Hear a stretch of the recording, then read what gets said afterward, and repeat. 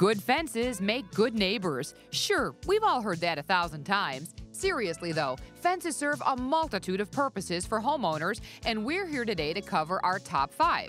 Privacy, security, borders, aesthetics, and safety.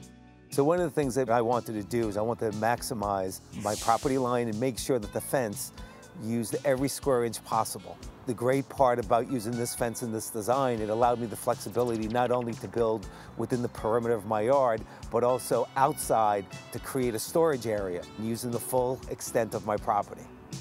Being on a corner property, I have 2 different access roads. It was important for me, and especially having young children at the time, to make sure that I had a fence that had gates, but also that there were locks on the gates, and the locks were from the inside. And unless I wanted you to get in, you couldn't get in.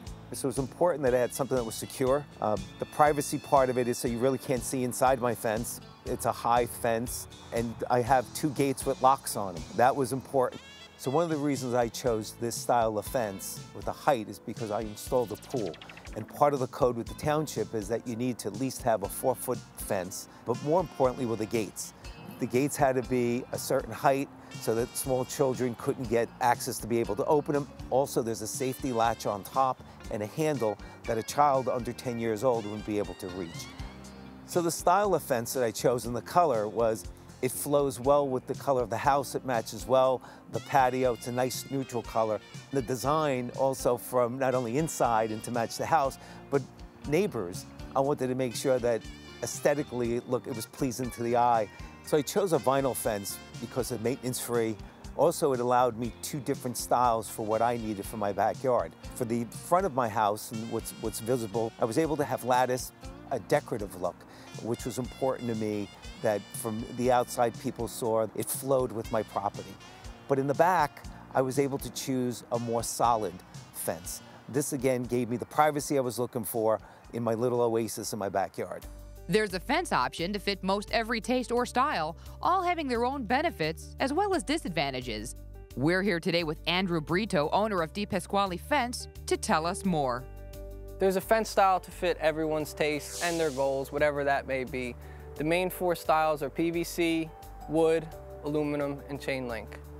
Wood is starting to phase itself out in a lot of ways with the newer products. The main benefit of having wood is if you have a rustic type home, you're really set on staining it, having that style. Another benefit would be if you're only looking to move out and you want a 10 to 12 year type fence that you're just looking to close in. There are more economical grades of wood, but I would not recommend them long term because they tend to be thinner and they tend to rot out a lot faster.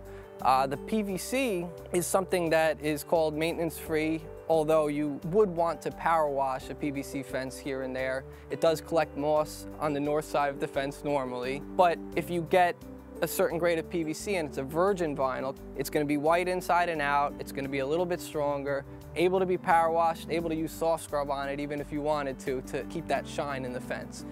Aluminum's another big one. That's more common, I'd say, for aesthetics and also for enclosing a pool, because there's a lot of different types of aluminum fences that obviously you want to see through if you're closing in your pool. You don't want to have privacy around your pool necessarily. That's a very common use for that.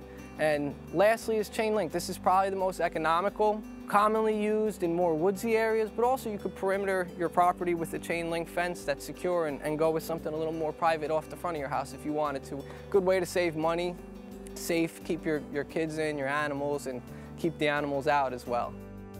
One of my biggest recommendations would be try to focus on finding a fence that's a higher quality product. It's an investment. There's a lot of different qualities of fence. There's a lot of different grades. This is something that's outdoors. It's susceptible to wind. It's susceptible to storms. My recommendation would be, if you can push to go a little bit of the extra mile with it, it's going to benefit you long term, because one bad storm and having to repair it and go through the insurance because the quality of the product might have not been to a high standard is only going to cost you more and obviously be more of a headache in the long run.